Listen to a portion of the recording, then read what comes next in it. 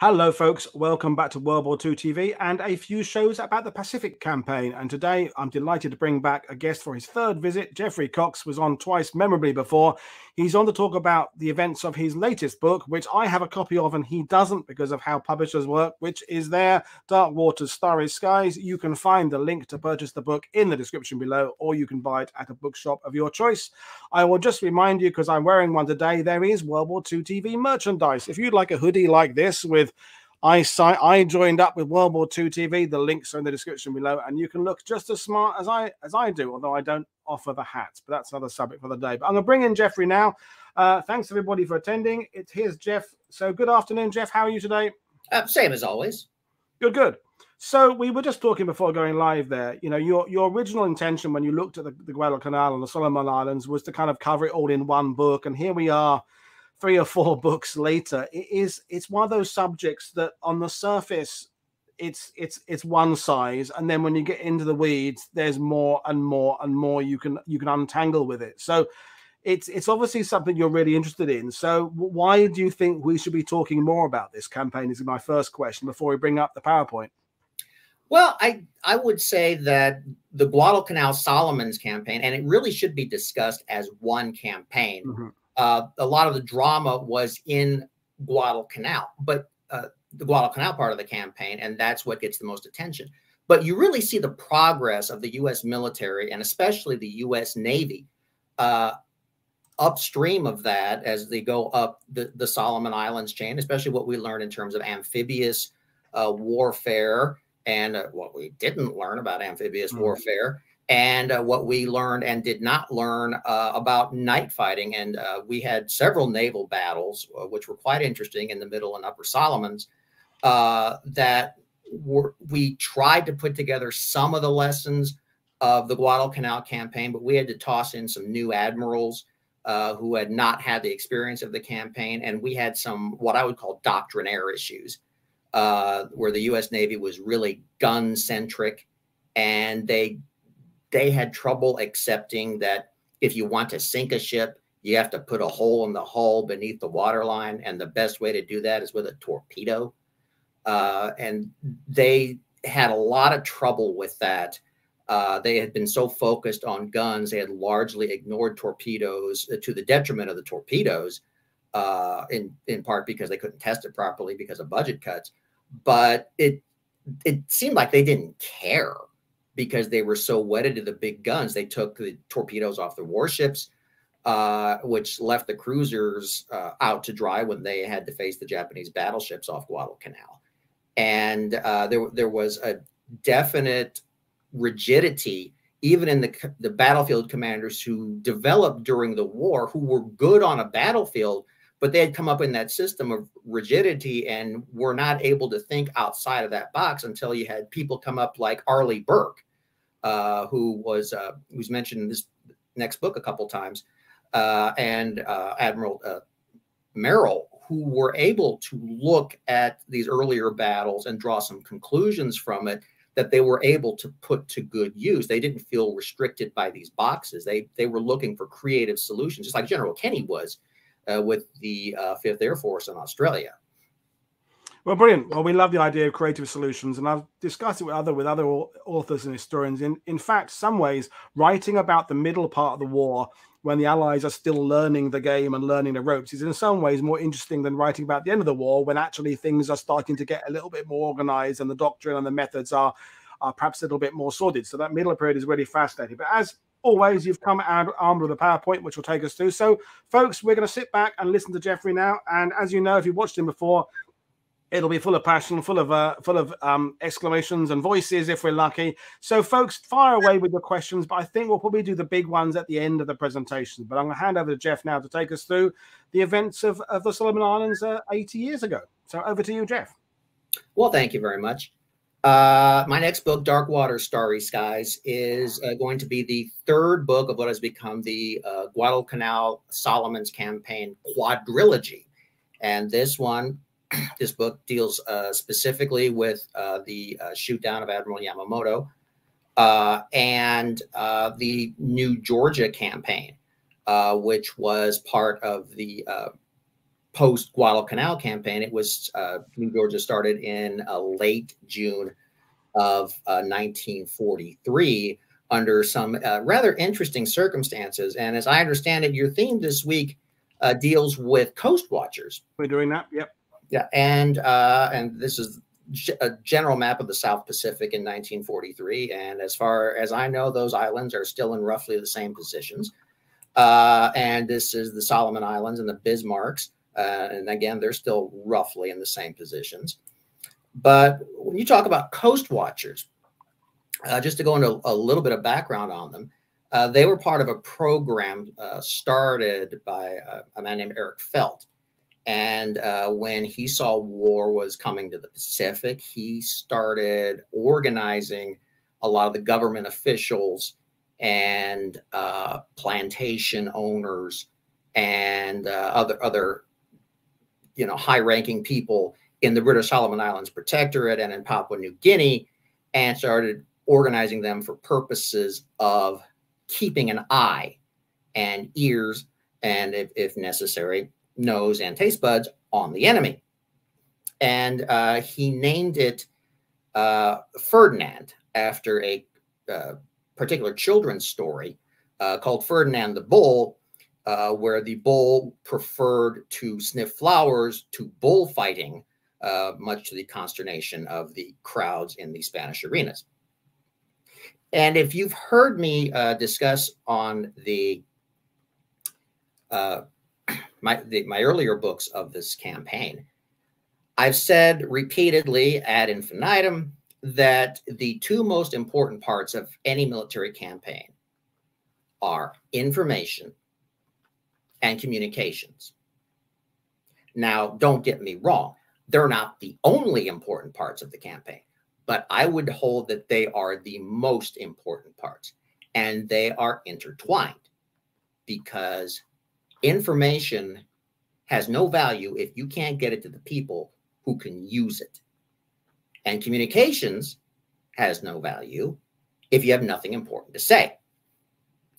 And this Ferdinand program addressed actually both of those issues, because it seeded the Solomon Islands especially, but also Papua New Guinea and the Bismarck Archipelago with these members of the Ferdinand program who became known as coast watchers, because they would watch the coast and they would see, oh, Japanese ships are passing by. Maybe I should report this in.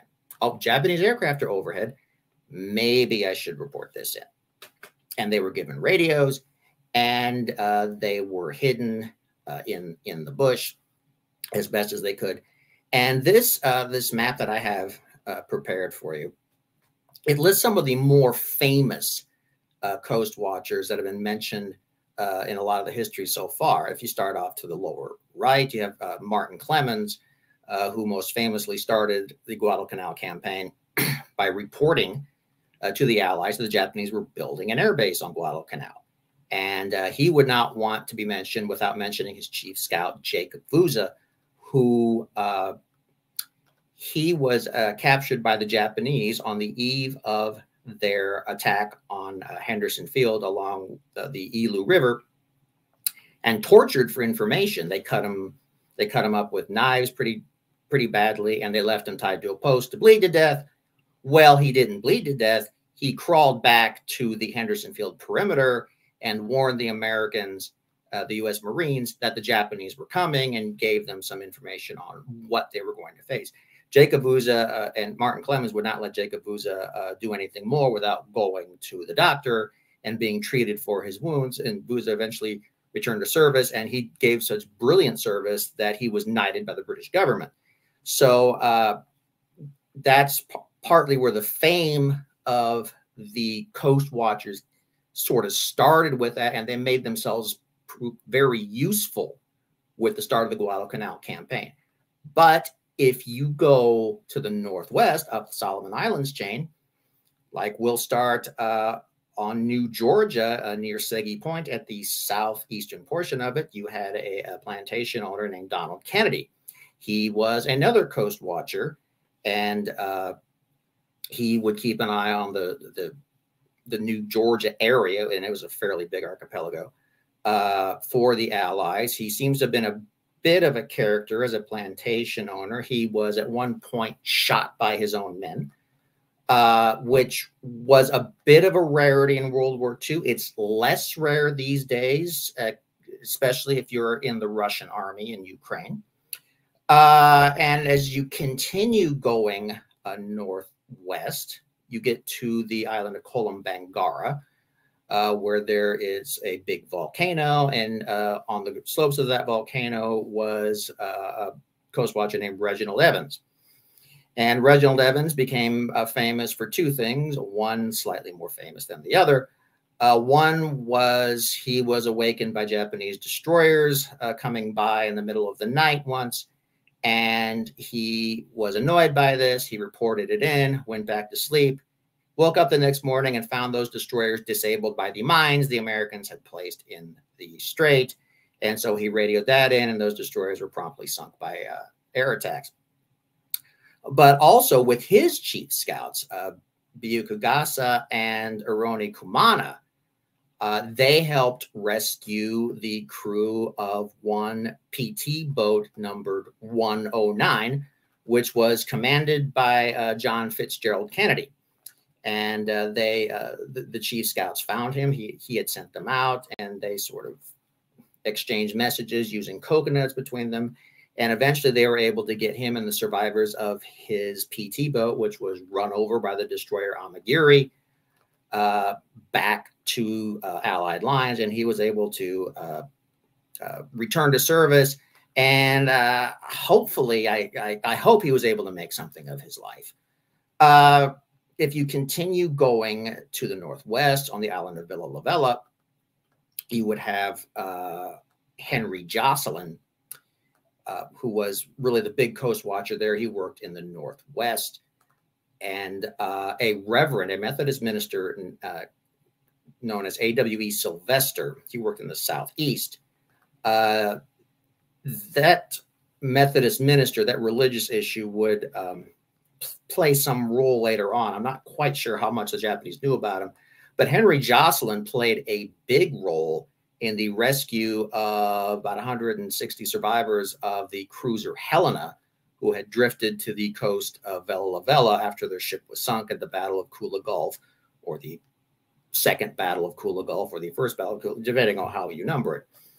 To the north of that on Choiseul, you had Nick Waddell, who was able to report some of the Japanese movement of barges, both to reinforce the New Georgia area and to withdraw from it.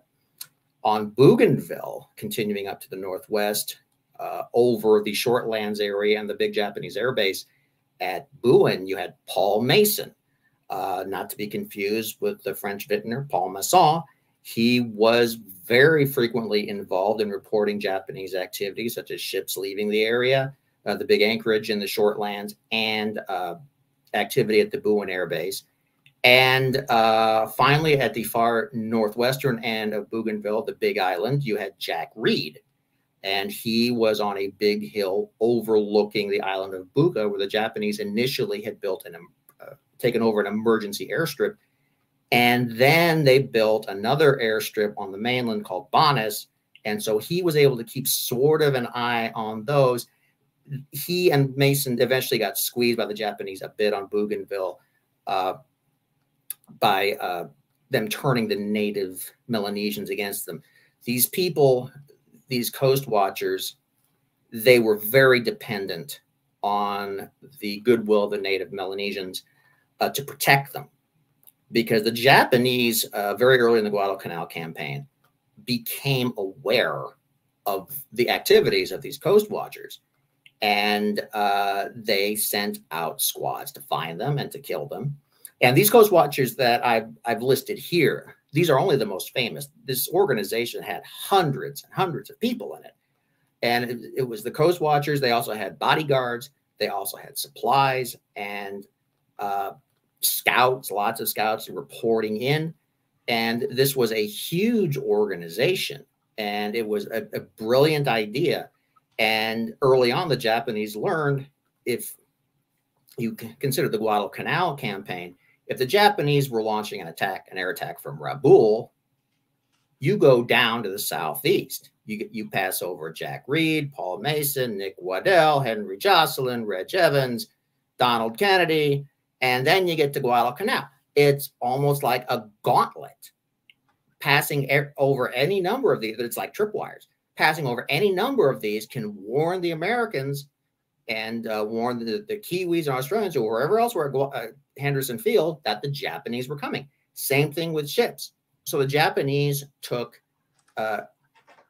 punitive measures to try to get rid of them on the various islands. Sometimes they were successful, as ultimately they were in Bougainville. But Jack Reed and Paul Mason and their helpers were withdrawn before that came to fruition. The other thing the Japanese were compelled to do was fly around the Solomons and send the ships around the Solomons, not through them, not through what they called the Guadalcanal Highway, what we call the slot. They would send them to the north or to the south to try to avoid tipping off the coast watchers. And the Japanese got very, very, very frustrated with their inability to get rid of the coast watchers, their inability to deal with the coast watchers. So they had a major, major role in the Guadalcanal campaign and really the entire Solomons campaign going forward. And it got almost to be something psychological with the Japanese. And it sort of started to underskirt a lot of the things they did and affected the way they behaved in something of an irrational fashion. And that's something that I start the book out with, because start out on Dark Water, Starry Skies with, because the Japanese in March 1943, the beginning of March 1943, they suffered the loss of the Leh convoy, the convoy of a Japanese division from the Imperial Army that was to be sent to Leh. They were all destroyed in what was called the Battle of the Bismarck Sea, even though it wasn't really in the Bismarck Sea.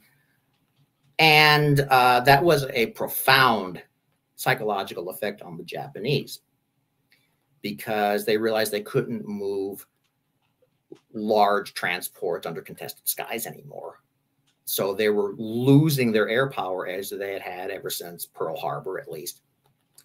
But also, they really started noticing at that point that wherever they moved a ship, wherever they moved a convoy, they seemed to run over a submarine or get targeted by an air attack.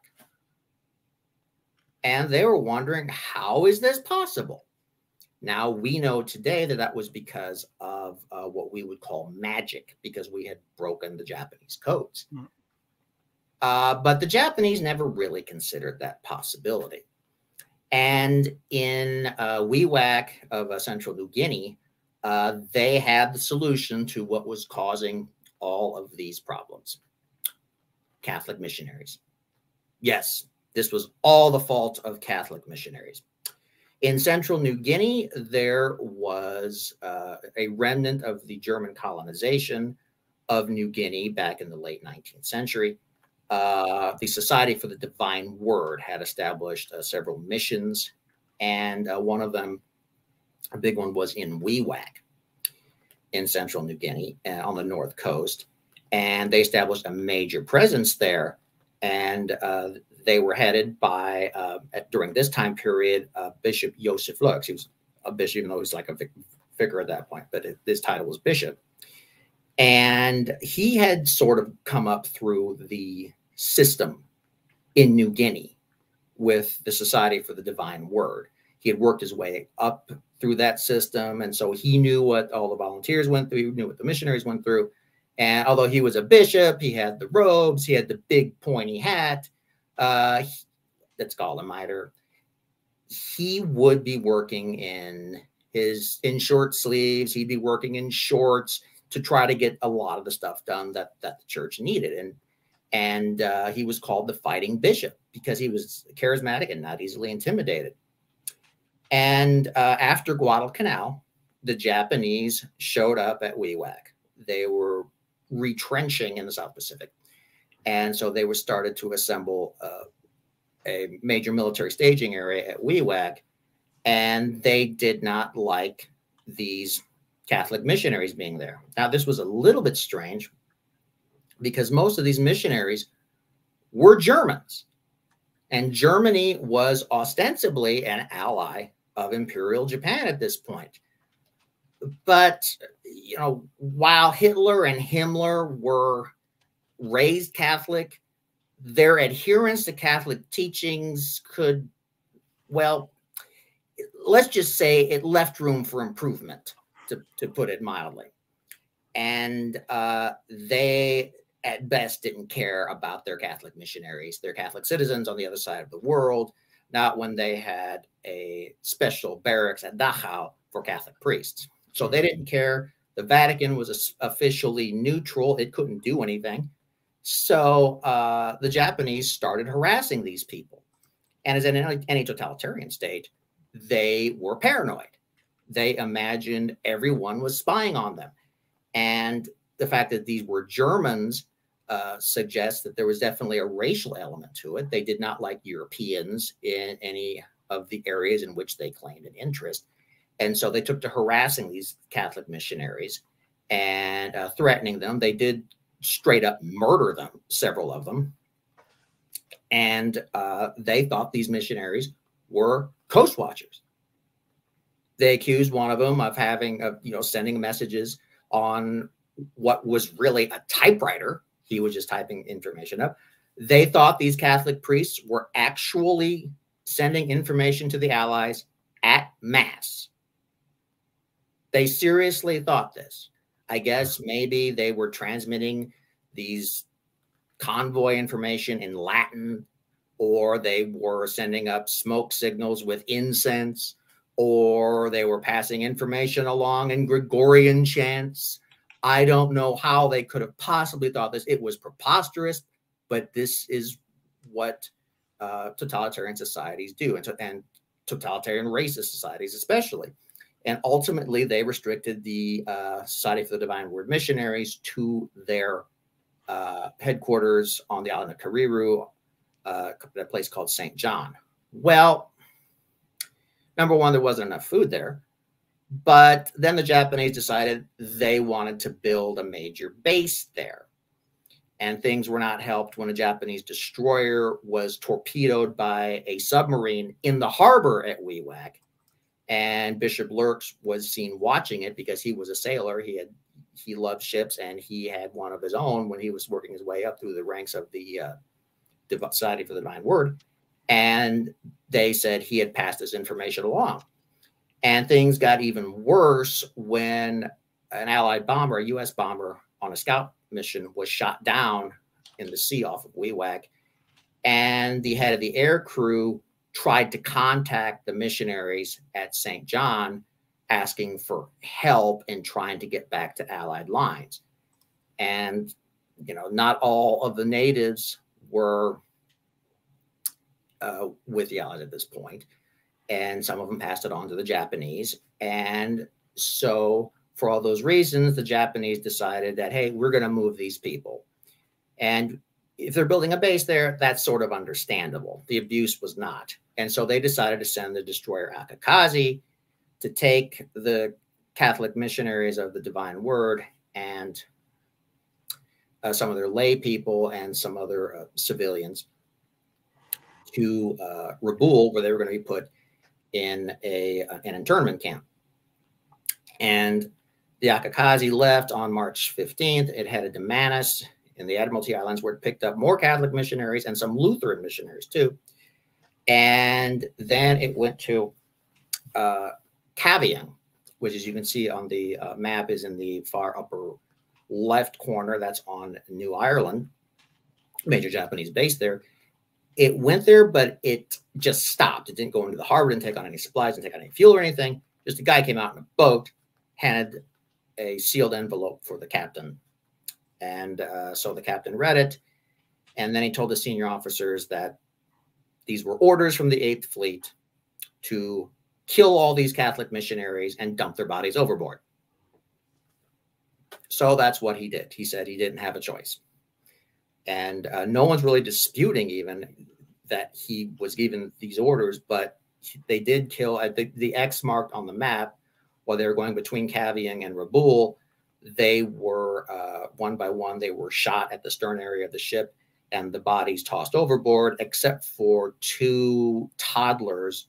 The Japanese couldn't bring themselves to actually shoot the toddlers, so they gave each of them a banana and then tossed them overboard.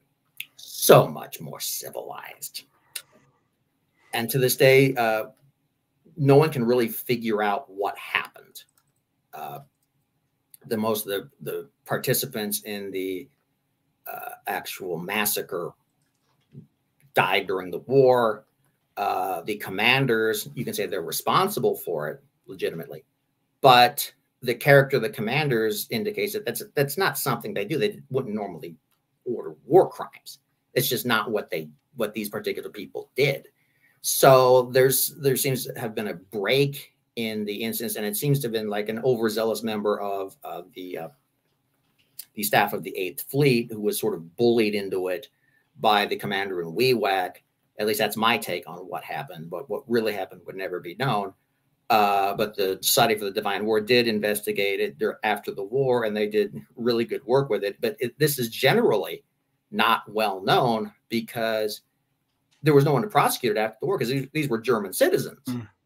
And, well, Germany wasn't in a position to do anything about it after the war. Nobody else cared. Even though there were 2 Americans, the Americans took it, and they just sort of ignored it after that. So this really has not gotten a lot of attention. But it started not just because of the inherent racism and the Meiji Restoration and everything after that in Japan, but because they thought they were coast watchers. The Japanese thought they were coast watchers. They thought they were transmitting this information to the Allies. They couldn't figure out how they were doing it, since they couldn't find a radio anywhere. They couldn't find anything, any means of transmission, but they still thought it. So the coast watchers were really getting into the Japanese psyche at this point. They were blaming everything on the coast watchers.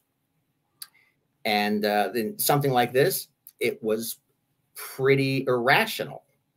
At least that's what I would argue. We had a question earlier, Jeff, about whether or not the Japanese were using any kind of RDF, radar direction finding, to locate coast watchers, or was it more kind of rumor and local, as you said, they're suspecting locals that they're aware of? They had some radio direction finding equipment. It was mostly limited to Japan itself. They had some in the outlying bases. Interestingly, in the Solomons campaign, in the New Georgia campaign, the Japanese ships not only started appearing with radar, but with radar detectors. Right. So they were able to pick up some of this radar stuff, maybe not get the right direction necessarily, but they were able to make some judgments from it. They had some of this equipment, but it wasn't as good as the Americans, and they didn't have as much of it. We had made a major investment in Station Hypo at Pearl Harbor. Ultimately we had hundreds of people working in there, and we had radar sets in Melbourne, we had Pearl Harbor, we had lots of places.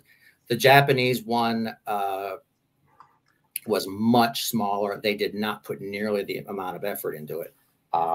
So some of it was radio direction finder. Some of it was just intercepting the radio calls. They could tell what was being sent, even if they didn't know what the actual information was. But if they didn't see like a ship or a plane nearby, well, it had to be one of those coast watchers. So it wasn't that hard. But trying to crack the Melanesian natives, that was a lot more difficult. And they were only ultimately able to do it on Bougainville, although, as I explained earlier, they did have some effect in the Wewak area. Yeah. But in the presence of the coast watchers in the Japanese psyche was a bit useful for the U.S. at times. Not just because the information the coast watchers provided, but because it gave us an excuse. And that came to the forefront in April of 1943, where, motivated in large part by the Battle of the Bismarck Sea, the Japanese decided that they needed to mount a counterattack against the Allies in the South Pacific so that they could buy time to firm up their defenses. And what better way to mount that counterattack than with the flyers of the Japanese Carrier Striking Force, Kido Butai. They wouldn't send the carriers themselves down there, that they were too valuable. They just sent the pilots and the planes. And this was so important that Admiral Yamamoto himself decided to go. And he, for the first time ever, he established the headquarters of the combined fleet ashore. And the Japanese in Rabaul knew it was getting real when they saw the staff members pulling out the fine china. That's when you know things are getting really serious. And when Yamamoto got to Rabaul, if you take a little bit of a look at the photo in the lower right, he's the figure in the white towards the back of that photo. In the middle of that photo next to him is Admiral Kosaka, who headed Base Air Force. And Yamamoto, it always struck me in that photo, Yamamoto looked very frail. He looked sick. And apparently he was suffering from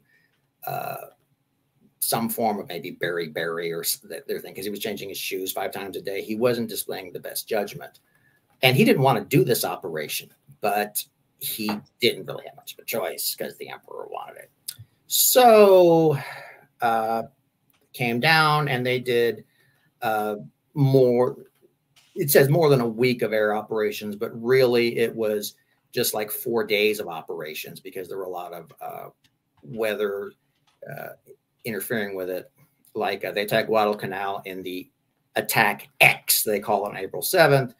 And then they had X2 going after the Buna area on April 11th. They went after Port Moresby on the 12th, and then they went after Milne Bay on the 14th. And the Japanese thought that they reported that they sank approximately 15 aircraft carriers, 30 battleships, 51 cruisers, 1,411 destroyers, and approximately 10,000 aircraft, or something like that. They always overreported the damage they committed, and their superiors were, bound to believe it. In reality, they had like lost 55 aircraft to costing the Allies maybe 25 aircraft, and they sank maybe 2 ships. The whole thing. It wasn't disproportionate. They did not get value for their commitment, and these were highly trained carrier pilots. Yamamoto was really not happy about it. And one at the top is one of the last photos taken of him. But he wanted to cheer up his troops. So he decided that he was going to fly to the base at Buin and cheer them up. And the Japanese decided, instead of sending it by courier, which Yamamoto's staff officer wanted to do, they would send it by code, because the Americans could never break this code, and they could never understand Japanese anyway. They're just not sophisticated enough. Well, yeah, the Americans had it within the hour, and they were figuring a way to intercept it. And everyone knows, everyone who's watching this show knows the story. Yep. They flew over water. And that this was actually a mirror of what the Japanese were doing to attack Guadalcanal, going around the Solomon Islands so they wouldn't attract anybody. And they made the intercept off Bougainville and that started a controversy that continues to this day over who actually shot down Yamamoto, although I think it's been pretty much established that it was he was shot down by Lieutenant Rex Barber. And it was only one person thought that maybe the Americans had broken their code. And he was one of the 0 pilots who had not protected Yamamoto, so nobody cared what he thought. He was never debriefed. And the Japanese went on thinking, now, wonder what it was. And publicly, we said we got information from Coast Watchers that led us to be able to shoot down Yamamoto. That's what we said publicly. Now that's pretty ridiculous on its face, but that's what we said, and the Japanese didn't question it. They never thought that we had broken their code. So the Coast Watchers were a convenient tool for assigning blame, if you want to call it that. For the and just to clarify that, because Philip is asking, although you're going to clear it up, the recollection is the Japanese did not get paranoid after Yamamoto's death. I mean, they attributed, as you said there, the official reason was Coast Watchers, but it didn't cause them to change their routines or anything. They didn't react differently. Is that true? That is true. That is true to the extent they were already paranoid about the Coast Watchers. Yeah, yeah. And they were still going after the Coast Watchers. But when it came to their codes, when it came to their procedures, when it came to their treatment of top secret documents, even within their headquarters, it didn't change anything. The Americans were acting on New Georgia when they were on Bella Vella. They were repeatedly captured Japanese positions that had secret documents in them, secret plans, secret codes, secret dispositions, identification of units. The Japanese would just leave them lying around because, you know, the Japanese could never lose this position to the Americans because you just don't defeat the Japanese. The Japanese can't be defeated. They're Supermen. So there's no chance the Americans would get this information. And then there's just the certain lack of common sense, like the guy on the submarine I-1 when it was forced aground in sinking condition on Guadalcanal. He took these Japanese classified materials off the boat and he buried them ashore in enemy territory when he had the whole ocean in front of him and all of this paper. That's facepalm. Actually, that's double facepalm because, you know, where is the common sense here? And this comes up again and again and again. The Japanese just think their stuff will never be captured, that it can never be used against them. There was a case on New Georgia where the Americans captured some Japanese artillery pieces. The Japanese had, it was off Inoue, and the Americans captured these artillery pieces. The Japanese had removed the breech blocks, so they couldn't be used. But with the ocean in front of them, they instead buried the breech blocks in the jungle, where the Americans promptly dug them up when they were digging entrenchments. Hello? And this happened time and time and time again. In some ways, the Japanese, especially the Imperial Army, but also the Special Naval Landing Force troops, they were just a complete lack of common sense, inept on the attack. Now, on defense, they were brilliant. They were brilliant in terms of camouflage, in terms of their entrenchments, very difficult to find, very difficult to knock out. And we learned a lot from them in terms of how to arrange defensive positions on attack and in how to treat classified information. Well, yeah, they left room for improvement. Let's put it that way. And then the next time we had a Coast Watcher issue in the Pacific War was with respect to New Georgia itself, because I mentioned Donald Kennedy earlier. He was the big Coast Watcher on New Georgia, and he had his plantation near Seggy Point, which is at the southeastern end of the main island of New Georgia. There are so many New Georgia islands, it just gets confusing. And he was a good Coast Watcher, and he had his own bodyguards. He had his own little scouts. But he also decided it would be cool to have his own little guerrilla war against the Japanese.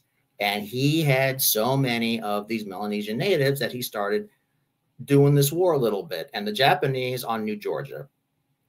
Now, I've said in the past, the Imperial Japanese Army was riddled with rapists, sadists, and thugs. and most of it was useless and inept when they faced anyone of even reasonable quality, with the exception of General Yamashita, who defeated the British in Malaya and who gave us a pretty good fight in the Philippines. But they had a general in New Georgia named General Sasaki. And it's a little bit hard to gauge his ability. At the very least, he was competent, which was rare enough in the Imperial Army. And he noticed that anytime he sent a patrol out into the Segi Point area, it disappeared. Like, they weren't killed. There were no bodies found. They just vanished. They were just gone. Why is that? So he sent a rather competent major named Hera and a battalion of troops out there to figure out what was going on. And Kennedy's people ambushed them a couple times, cost them, numerous troops. However, he soon found out that Hera had pinpointed where Kennedy's base was, around Segi Point. And they were coming at him from 3 directions. This was actually a competently planned operation, a competently planned quasi-offensive operation, very rare for the Imperial Army. And Kennedy realized he was in over his head. He couldn't fight a real war against the Japanese. And so he called Guadalcanal and said, hey, can you like sort of help me out here? A little help, please. And Guadalcanal decided, well, we're going to invade New Georgia anyway. So on about June 21st, they sent some Marine raiders over to help secure Segi Point because we were going to build an air base there anyway. And we sent some reinforcements over the next couple days. And New Georgia was what I would call a expected surprise. And I would compare it to like Kursk, the Battle of Kursk in the Soviet Union. Everyone knew the Germans were going to attack the salient around Kursk. Why the Germans still attacked it anyway, you have to ask Hitler that question. It was really stupid. Everyone knew the Americans were going to land on Sicily at some point. And it was an expected surprise. And it occurred, both of those occurred at about the same time. And both of those occurred at about the same time we started the New Georgia campaign, Operation Toenails, which is really not one of the better code names they've used for these operations. The Japanese had found a great spot to build an air base on New Georgia near Munda Point. It is arguably the best in the Solomon Islands. They would have been better off building it before the Guadalcanal campaign, but better late than never. And so they started building it before the Guadalcanal campaign was over, and we took to bombing it whenever we felt like it. When in doubt, bomb Munda. And New Georgia is exactly like Guadalcanal, only different. It's got more of a mountainous spine, a little bit more volcanic that way. You often see smoke coming from the craters there. The soil is more coral in it and is harder. But the real problem with New Georgia is that it is surrounded by reefs. It's very difficult to get to New Georgia because most ocean-going ships can't negotiate the reefs. They keep running into things there. It's like their Convention and Visitors Bureau has a slogan, New Georgia, you can't get there from here. And you can't get there. We had a lot of problems figuring out how to get to New Georgia. But we knew we needed that air base. We couldn't let the Japanese have it, and we couldn't let the Japanese keep New Georgia, and we couldn't go around it. We just had to take it. And we knew that. The Japanese knew that. This was another expected surprise. But there were some elements of it that, well, we tried to learn all the lessons we could about Guadalcanal. And so we didn't want to make those same mistakes again. So we made entirely new mistakes that we had not made before. Part of the New Georgia campaign that was brilliant, this Operation Toenails that was brilliant, where the Japanese had troops around like Viru, the harbor at Viru, which isn't really much of a harbor, and at Bairoko Point on the northwestern coast. But a lot of the troops were around the Munda Air Base. So if you go attack the Munda Air Base, you go land there, you're going to have to fight your way ashore. General Vandergrift in Guadalcanal was of the opinion, hit them where they ain't, which is the old baseball slogan, and it makes sense. And so the Americans were determined to not hit them where they ain't, to hit them where they ain't, rather. And so instead of landing on New Georgia proper with the big landing, we landed on Rendova, which was that big island to the south. And it's within artillery reach of the Munda airfield. The Japanese had guarded everything except Rendova. They had like 100 troops there, and they all ran when we landed. Like those Special Naval Landing Force troops, they never surrender. They keep that reputation by running into the jungle when they meet serious opposition. So we took Rendova fairly quickly, and General Sasaki was like, this is not going well. And so we landed there. We got all of our supplies there. It was an absolutely brilliant move, a brilliant place to land. And the rest of the landing, well, it was not necessary. We landed at like 5 points on New Georgia. You heard of concentration of force, economy of force. Why are we landing at 5 points on New Georgia? We had to land at so many points, we couldn't even land at them at the same time. Segi Point, you can understand that because we wanted to build an airfield there, and our Coast Watcher there was in trouble, and we didn't have to commit too much in the way of resources there. We tried to land at Viru Harbor, which, again, not really much of a harbor, not much value in it. We landed at the Wickham anchorage because we wanted to use it as a PT boat base. Now, when you have limited forces with which to conduct this landing, with which to conduct the high value campaign for the air base at Munda, why would you send some of them to capture a potential PT boat base? Admiral Turner was the one who put this campaign together. And as a general, he was a very good admiral. The other one, the fifth one that was had several days later, was at Inoge Rice Anchorage on the northwest coast.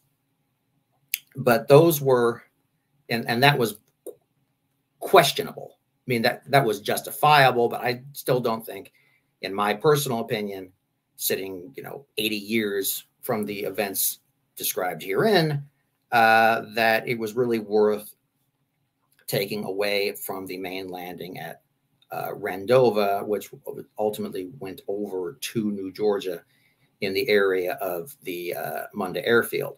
And this was all started because Donald Kennedy got in over his head as a Coast Watcher and turned it into a guerrilla campaign against the Japanese. Might be overstating it just a little bit because we were going to go after New Georgia anyway, but the campaign was kicked off by the landing at Segi Point to help Donald Kennedy. So that's how the campaign started. The next couple days, we were bringing reinforcements in. Like when we had the Inoge landing, we had an incident where the destroyer Strong took a torpedo that blew out her keel. It was so powerful, it just blew straight through the ship. And she started rolling over.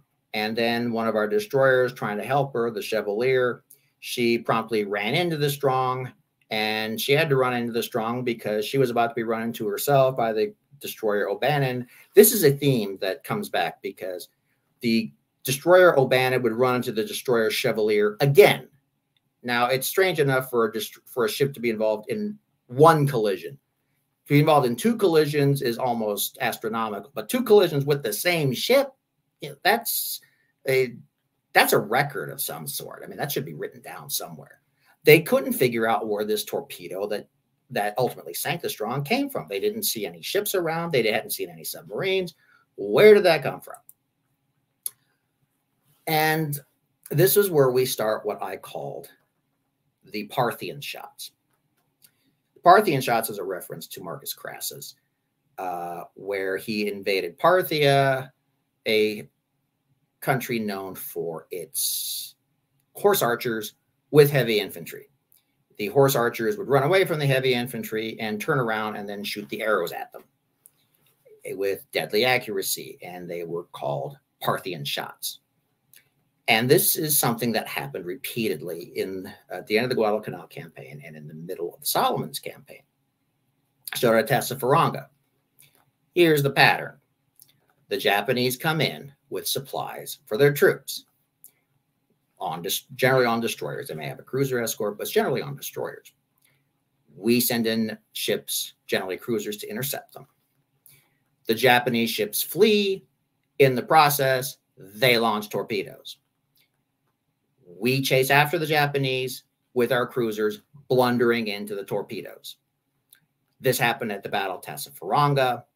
This actually happened in the previous slide because the torpedo that struck the Strong was fired by fleeing Japanese in a Parthian shot. This happened at the first Battle of Kula Gulf, which is what this slide is showing. Japanese doing a reinforcement operation. Americans show up with cruisers. They target the main Japanese ship, the largest Japanese ship, with their radar. They pound it into scrap within the first few minutes, then couldn't hit water if they fell from a boat for the rest of the battle. This was, again, a pattern. Japanese started fleeing, fired torpedoes, and we lost the cruiser Helena to those torpedoes. And I would call the attention to the photo of the bow of the Helena. It's from Samuel Eliot Morrison's book, Breaking the Bismarck's Barrier. And it is really, that's the only photo of its kind that I've ever seen. And I've always been fascinated by it, just because the bow, it is said it popped up once the ship had sunk, and it returned to the surface and was a source of comfort for the survivors in the water. It's just sort of an eerie shot, but I always was fascinated by it. And roughly the same thing happened again at the second Battle of Kula Gulf, or the third Battle of Kula Gulf, depending on what you're counting. Again, the main Japanese ship was sunk, the admiral killed. The Japanese start fleeing. They fire torpedoes. They hit one cruiser, the Kiwi cruiser Leander. Then they go to reload their torpedoes, and we chase after them with our cruisers. They fire torpedoes again. So they do 2 Parthian shots in the same battle, and they hit both U.S. cruisers, the St. Louis and the Honolulu. And I don't know that we ever picked up on this pattern. We started picking up that we're losing cruisers, so maybe we shouldn't, commit them. And in the Solomons, at least.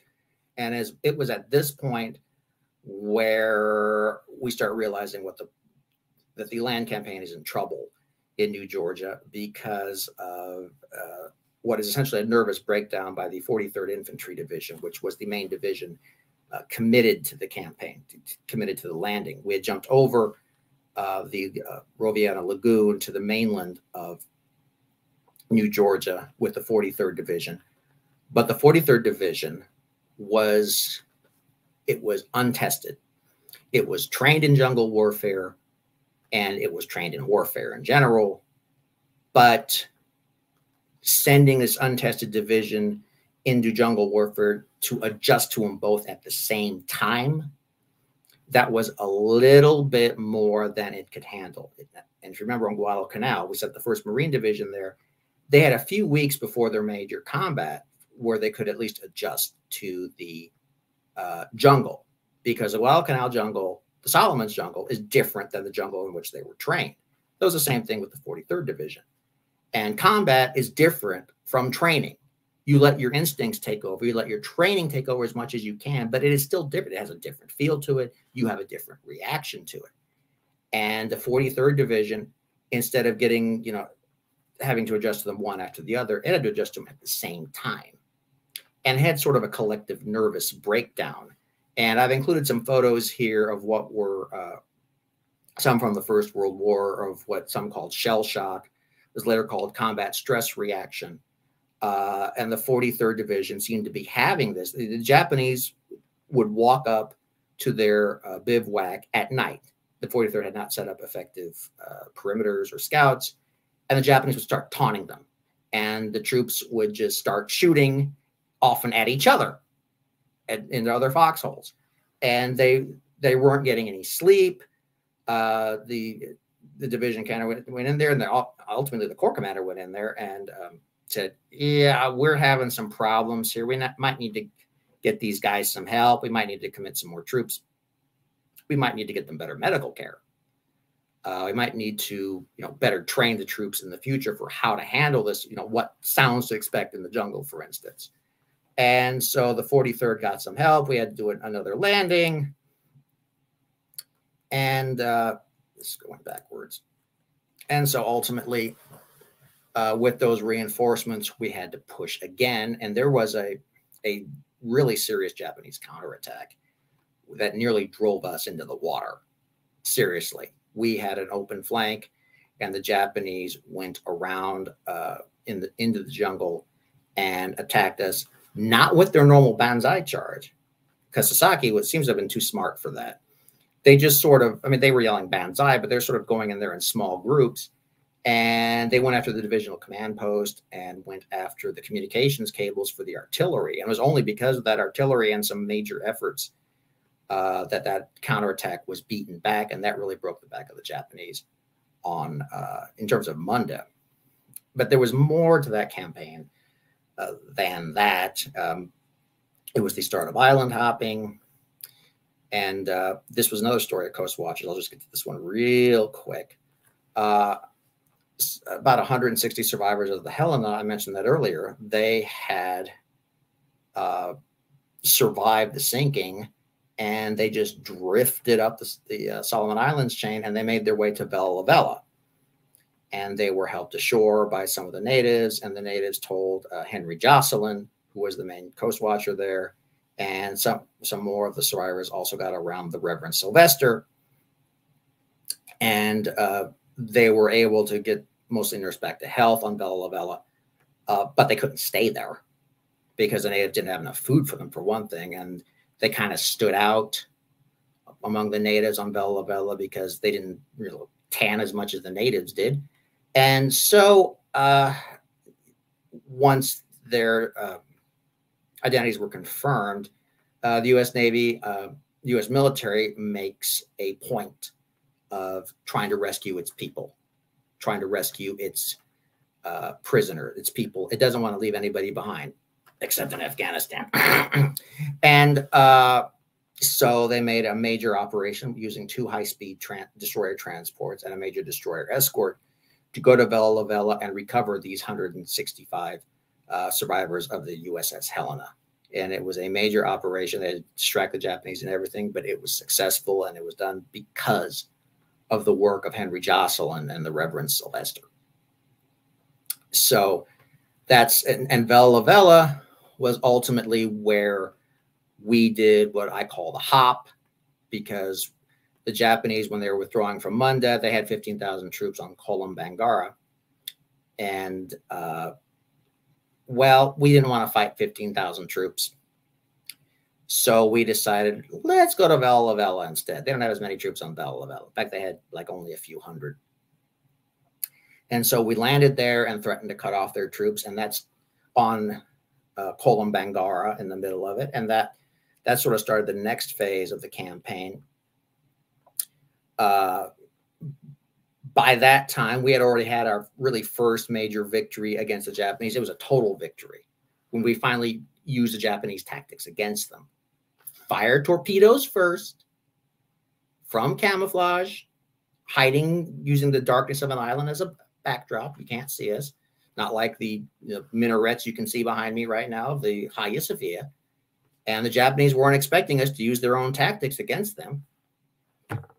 Go figure. Lack of imagination. We sank 3 or 4 destroyers. The Japanese were actually horrified by the Battle of Bella Gulf in this particular operation right here. And this was designed by the guy I mentioned earlier, Arleigh Burke. And with that, the start of the Bella Vella campaign started. This is why I started talking about it probably a little bit too soon. And then the Japanese had to figure out how to get their people off of Kolombangara, and they came up with the brilliant idea of using barges. They would send barges over to pass through a little barge base they had on Horaniu, on Vela La Vela, and go through Choiseul, go through other places, and get to Kolombangara, take their troops off, and then go through the whole shindig again, back to the shortlands. And then this was the last battle, this one of the New Georgia campaign, this battle of Vela La Vela, where the Japanese were trying to withdraw their barge troops who had set up the barge lanes. And it was really sort of a strange battle where our destroyers really had problems dealing with barges. And they complained left and right about the Japanese barges. It's like our destroyers armed with 5-inch guns, 20mm anti-aircraft guns, 50 caliber machine guns. We couldn't handle barges. They could not handle barges. The Japanese they were mistaken with the carry striking force Kido Butai. They were mistaken with the Yamato at the Type 93 long lance torpedo. The Zero, they shouldn't have focused on that stuff. They should have just sent barges. A whole mess of barges could have taken Midway. A whole mess of barges could have just taken the West Coast, because we can't handle barges. Don't tell Vladimir Putin about them, because then we'd be in big trouble. Yeah, it's ridiculous that they could. I got the impression that the destroyers just didn't really want to deal with the barges. But this was sort of a sort of bizarre battle in which, for the first time, we didn't have the advantage, but we charged anyway, which was another Japanese tactic. With the Japanese destroyers, they knew their torpedoes, they trusted their torpedoes, and so they were fearless in battle. And while they would flee, like I just described earlier, they would attack. They would make sure they fired their torpedoes first. And we decided we were outnumbered 9-3 in this attack. We wouldn't wait for reinforcements. We just went in there anyway, which was a growing confidence of U.S. Navy sailors, U.S. Navy officers, in ourselves, in our crews, in our training, in our ships, in our equipment. And the battle, it was a strategic loss because the Japanese barges got through. Right. We just exchanged a destroyer for a destroyer. But it was a sign of the new aggressiveness of the U.S. Navy, of the Pacific Fleet, that was now coming to the fore in the Pacific. And that's pretty much it. Well, as usual, fantastic. But we've got plenty of time for questions, so we'll do that in a minute. And but yeah, fantastic stuff. So obviously, your plans for the book, it's the 3rd volume. You've got plans for a 4th at some point. What will you do next? I mean, while we're waiting for some questions, will you move to the later in the war, back earlier in the war? Will you just give up and do something else? What are your long-term plans? Well, I'm going in a bit 2 directions at once. I'm also looking at some projects from the Pacific War as well, but I've also been working on ancient Rome. In fact, the photo you see behind me of, I'm having trouble dealing with this whole mirror thing, of Istanbul. That was from my trip to Turkey and Greece last summer, when I was researching a book on the Battle of Adrianople from AD 378. When the Romans and the Emperor Valens were defeated by a confederation of Goths. And I was going to potential battlefields in the area of the Turkish city of Edirne and trying to determine, what was the most likely spot for the battle to have taken place, and was it possible to have taken place in the way that many of us believe it did.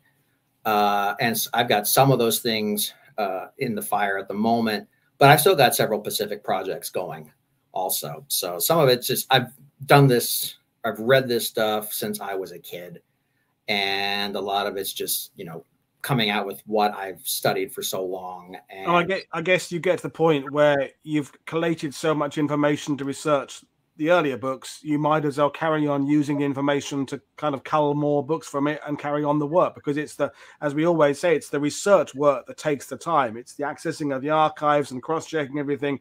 Kind of once you've got that in place, I suppose some people find the writing process easier. I don't myself. Anyway, we've got a question coming up, which is about anti-aircraft defenses. So Mad Cat is asking, at this kind of period of the war, so 1943, American anti-aircraft defense is better than Japanese on their ships, or Japanese better than American?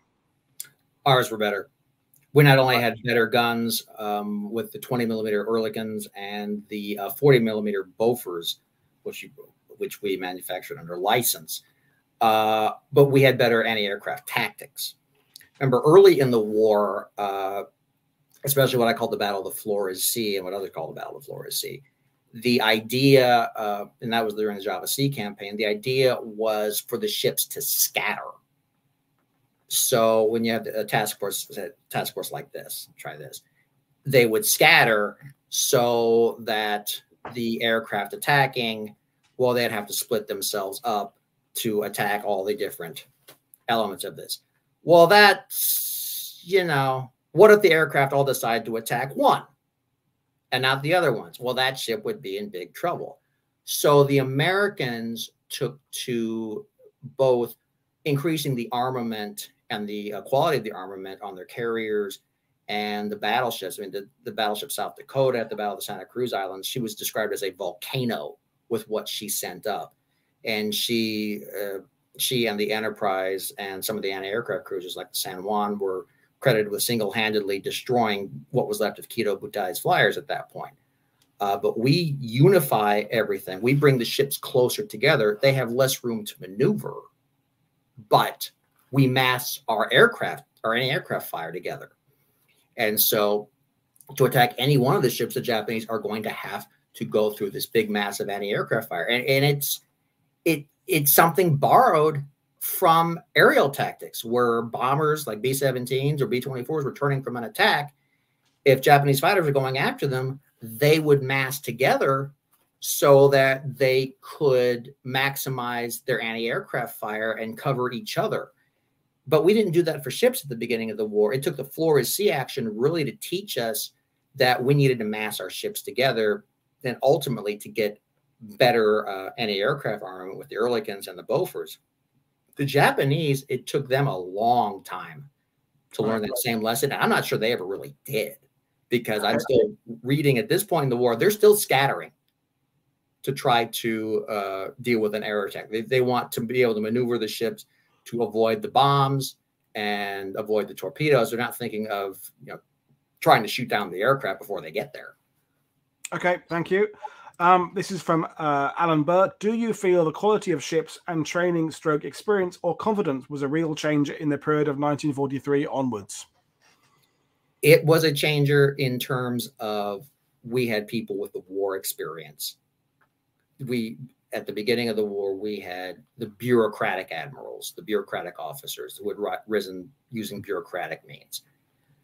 They were put in a war situation for which many of them were not suited.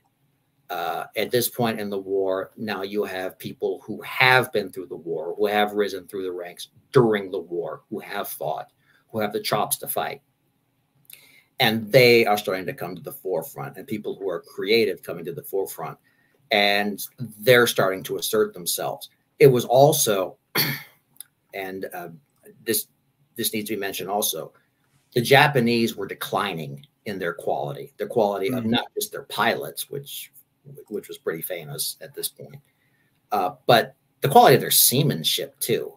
They're making some pretty serious mistakes in terms of how they handled ships, how they handled their weaponry, how they handled damage control. It was just a major decline from what it had been just a year before. That's a good point, and we've talked about it with yourself and John McManus, is that there's that period in 42, 43, and this would apply to the East ETO as well as the Pacific and probably the Eastern Front as well, where both sides are fairly level pegging. But then once the split occurs, as the Allies get better, the axis also declines. So the gap between the two elements gets wider and wider as the war goes on. We've got a question from Gary Giamara, who's saying, I know at Casablanca, a lot of LSTs and amphibious craft were allocated to the Pacific. Do you have an idea of how many LSTs or LCTs ended up in the South Pacific or were used in Operation Toenails?